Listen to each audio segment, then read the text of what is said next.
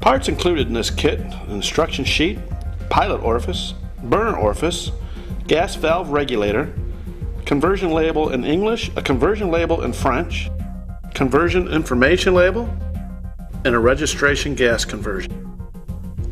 Recommended tools that are needed: 7/8 inch open end wrench, a 3/4 inch open end wrench, an adjustable wrench, Torx T20 driver, a slotted screwdriver, a 5/32 Allen wrench, thread sealant, and a flashlight. VersaFire units are upgradable. The gas supply must be shut off and all electrical power to the appliance must be off. The gas control valve and the burner gas line is located under the firebox floor. The pilot orifice and the main burner orifice is located inside the firebox. Remove the top and bottom louvers simultaneously, sliding the two spring latches toward the center until they are disengaged from the locating holes on both ends. Remove the screen assembly by sliding the rod right or left and then pull one end down and forward. The door has 4 latches that keep the door closed, 2 at the top and 2 at the bottom. Pull the latches toward you to unlock. The door is hinged and will swing open. When locking the door, make sure to lock the top latches first. To replace the items removed, simply reverse the procedure.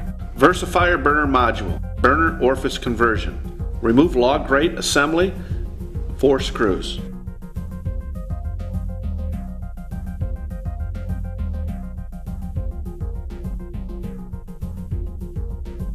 Remove the plenum, 2 screws.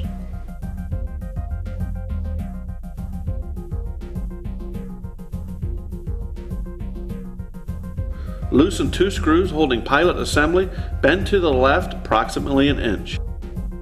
Remove 2 screws holding main burner, slide to the left off the orifice. Remove the natural gas orifice from the elbow.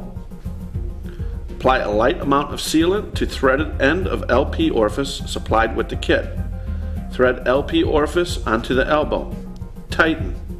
Reinstall the main burner, reverse procedure.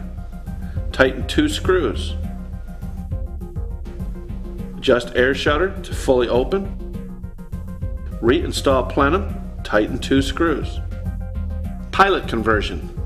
Do not remove the barrel clip. Remove the pilot hood by pulling up until it disengages from the barrel. Remove the pilot orifice from inside the barrel using a 5/32 Allen wrench to unscrew. Replace the pilot orifice with LP number 30 stamped on the sleeve supplied with the kit. Install the small end into the barrel and tighten with the Allen wrench. Line up the notch on the pilot hood to the tab on the barrel and snap back into position. Make sure the 2 screws at the base of the assembly are tight. Converting control valve.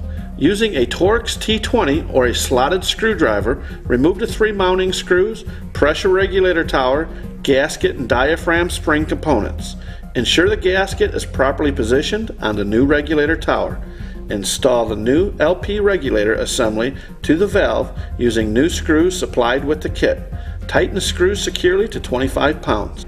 Install LP ID label supplied to the valve where visible. Apply the conversion ID label supplied to the rating plate over top of the existing label. Conversion label must be filled out and affixed to the floor of the unit where visible. Proper setup and final preparation.